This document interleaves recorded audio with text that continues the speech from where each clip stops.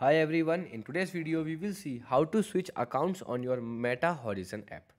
To switch accounts on the app, you can first sign out from your current account and then log in with another account. You can simple open your app, then go to your menu.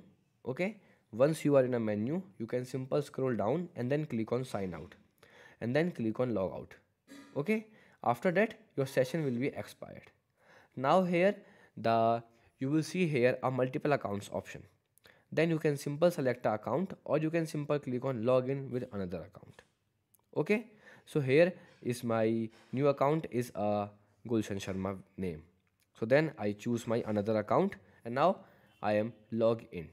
This process allow you to switch between different accounts without losing your game data.